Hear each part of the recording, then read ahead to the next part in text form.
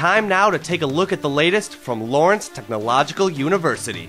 As we've been bringing you constant updates on the LTU sports scene, there's one sport that hasn't gotten quite the spotlight it deserves, and that sport is cross country.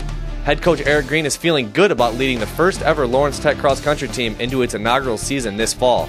And with some of the new additions you're about to meet, this team looks well on its way to some early success. First up is Richmond High School senior Michael Graham.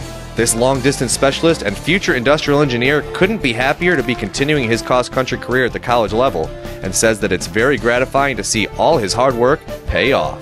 It's really special because I started 9th grade running. When I started out, I was a pretty bad runner. My coach called me a good girl runner. But over the years, I've done a lot of hard work, a lot of running, off-season running. So to see it all pay off and to be able to continue in college, it's pretty cool. Next up is Lakeland High School's Eric Dernay. This soon-to-be mechanical engineering major is more than excited to get to continue running past high school.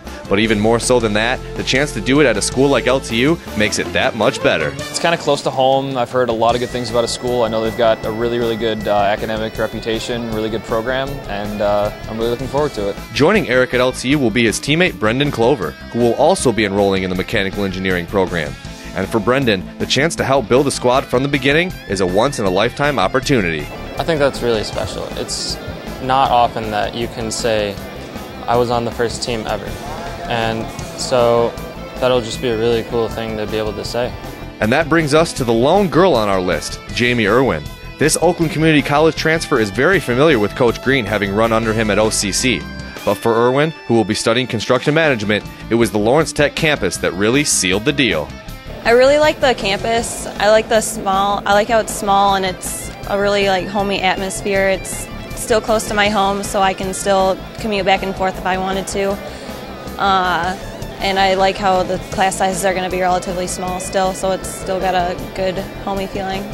Best of luck to Coach Green and his runners when their season kicks off this fall.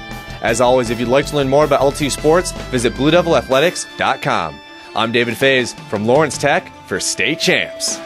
Experience everything Lawrence Technological University has to offer at ltu.edu. Lawrence Tech. Possible is everything.